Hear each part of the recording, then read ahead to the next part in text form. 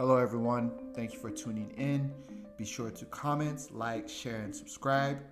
As you know, Robotics 101, the robotics course, is now available. You can access this course in the description section or comment section. The Mini Pupper is an open source robot dog with 12 degrees of freedom, SLAM navigation, and OpenCV functions. It is smart enough to map its environment in real time. The robot is based on the ever popular Raspberry Pi and is ready to be extended. You can easily customize its facial animation. The Mini Pupper can be used to explore many gates.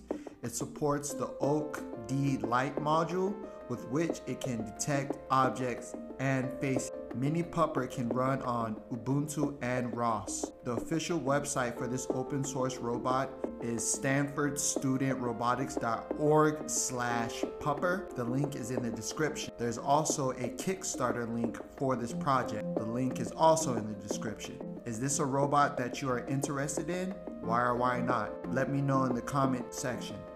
Share your thoughts. Until next time, by God's grace.